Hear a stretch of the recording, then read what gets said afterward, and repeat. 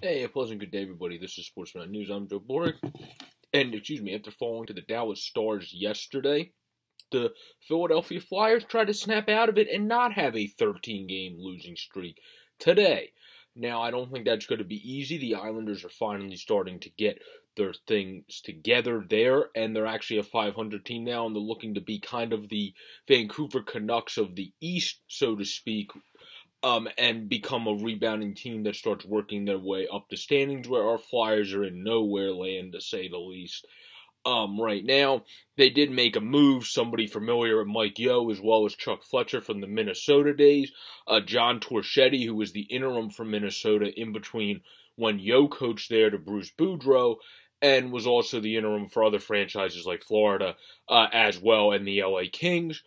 He's a guy that brings a lot of experience. Some people don't like it from a PR move because he was with the Blackhawks in 2010. He wasn't mentioned in any of the documents or anything like that. He's an assistant coach. Probably didn't have the power where they said with that meeting and everything, that was all the top guys, even the assistant GM, according to the investigation, wasn't privy to information. So I would doubt he knew anything, but who knows? You never truly know if the people not questioned knew anything or not. But from a hockey standpoint, he has a lot of experience. He has experience with the GM. He has experience with the head coach. My question is, did we bring him in to one, we knew we needed another assistant. You couldn't just keep going with a short bench. But did we bring him in to make Yo more comfortable and show that we're kind of stating that he might be the guy going forward, or did we bring him in because he has experience with the Yo, so hopefully it helps, but also to put more pressure on Yo because this guy's been a interim but never has been a head coach at the NHL level. So did we bring him in because he's a guy that is kind of on the cusp, that's had opportunities as an interim, and maybe he'll get the opportunity to coach here if they don't like what they see from Mike Yo for the rest of the season, or did we bring him in just to simply help Mike Yo? That's something that will be interesting to see. But of course, yesterday, because of bad neutral zone, they chipped it. Rupe Hintz was able to get a breakaway then. And then Jacob Peterson was able to have a snipe in front. Provy had a fortunate goal. Otherwise, the Flyers would have been shut out. That one ended up going off of Klingberg in front.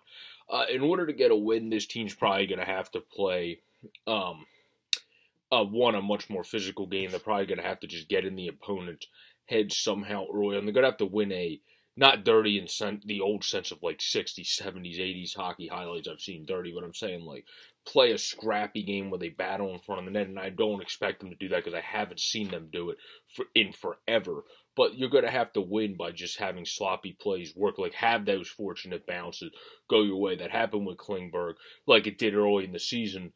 But more. That's how we were really getting fortunate early in the season in the first, 12 games, because we were having bounces go our way. You had one happen yesterday. It still didn't give you any momentum.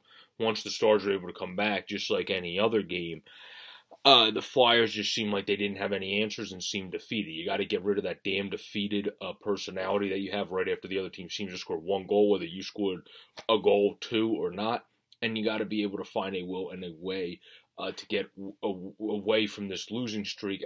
As it stands, obviously, our Flyers are in a down spiral, and they're going to be a team with a pretty good pick this year.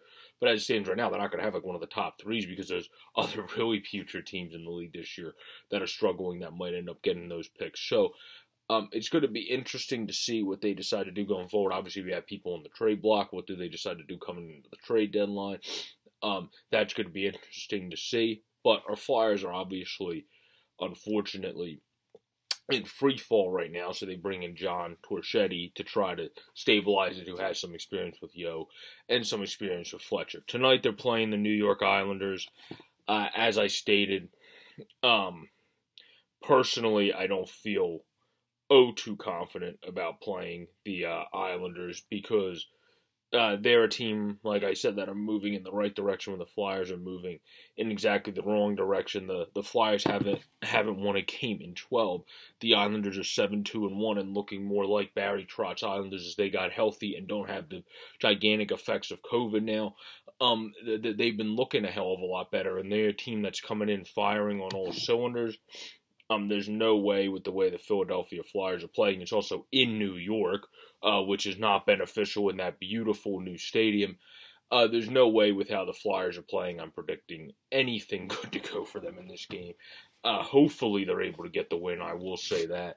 But when you have the Islanders team, you have a goaltender like Sorokin, you got Varley back there, you have the defense of the Islanders, in the Pelicans of the world, the Pulaks of the world. You obviously got Barzal, you got the Baileys of the world. You got a very solid, filled out team, the Palmieris of the world that are veterans. So you got a solid team that plays, but they have guys that just play really well and buy into Barry Trotz's system. Pirlo Wisdom put out a video about them if you want to check it out on his channel. Barry Trotz, really, with the Islanders, they have a solid team, like I just said, but the key word is solid. I don't know if they necessarily have a playoff team like they've competed for the past couple of years, but they always tend to have veterans come in, or guys like the Wallstroms of the world come in and finally get it going, or even if he's not producing points, Kiefer Bellows does what Trotz wants him to do, so on, so speak, like I said, guys that buy into the system, which is an issue with the Flyers. It seems like nobody's able to really get anybody to kind of buy into anything of late, because there's just such a defeated personality and vibe around the team, and that's something you didn't even see in times of struggle before. When I was growing up, when this team struggled, you never saw that just completely out of it vibe, and I think that's from a top-down effect. That's different now because there's not as much accountability. With Ed Schneider, there's no way this would be going on. There would be too much accountability. With Comcast and Scott, there is none. So it is what it is. Hopefully we start trending in the right direction. They brought in John Torchetti. We'll see what he's able to do. But peace out, everybody. Stay safe. Hopefully the Flyers can get a win on the board tonight. Please subscribe down below or up above on the easy-to-use widget.